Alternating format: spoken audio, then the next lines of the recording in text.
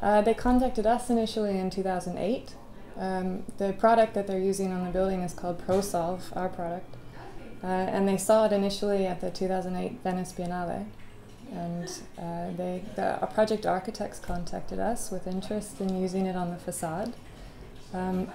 Initially, I think their interest was the depolluting ability of the material, but it also has an antimicrobial feature, which the director of the hospital is very interested in.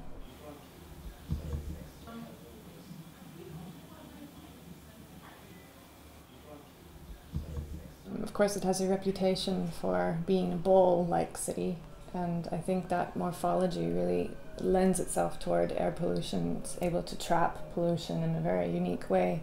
I didn't know about its global ranking, which I looked up immediately after being contacted by them.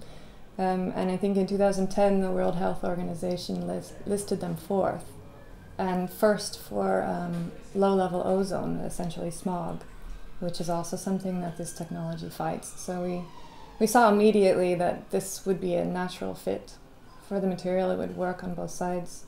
And we get a lot of inquiries, and across cultural barriers, they always have this condition in common. The inquiries we get are always a problem of air pollution.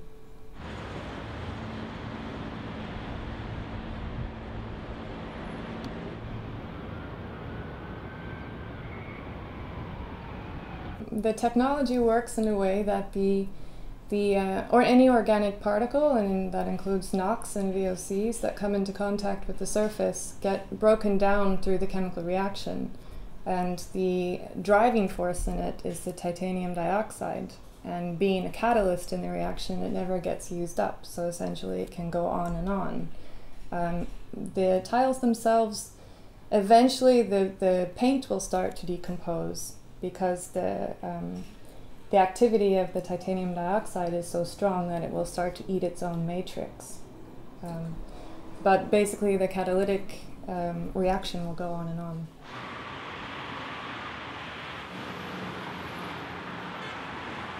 With a technology like ours, the great thing is you put a ProSolve facade somewhere, and it may not lower the macro levels of air pollution for a place like Mexico City right away, but what it can do is lower the levels in having a direct and local effect on the ground. So you can have improved health of the people that work there or the people that walk by it every day.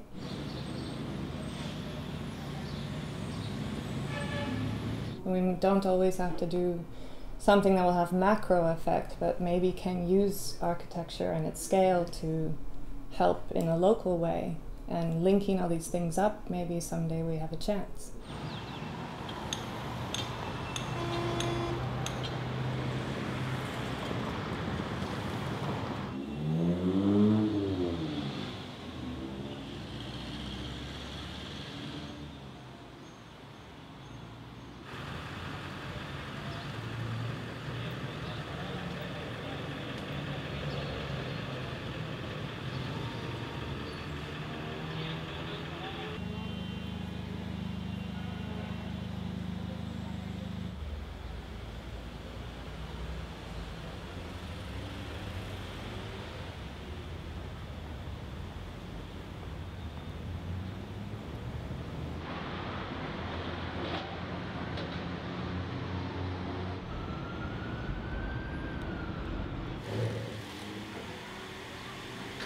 Vamos a buscar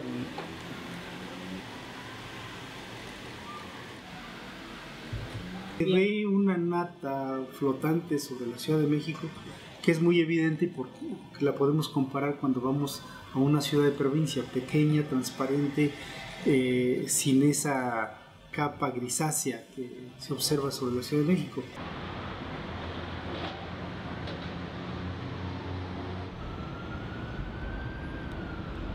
No podemos negar el impacto que tiene en cuanto a las molestias que una persona normal percibe en cuanto a que le provoca tos o irritación ocular o alguna molestia en la piel.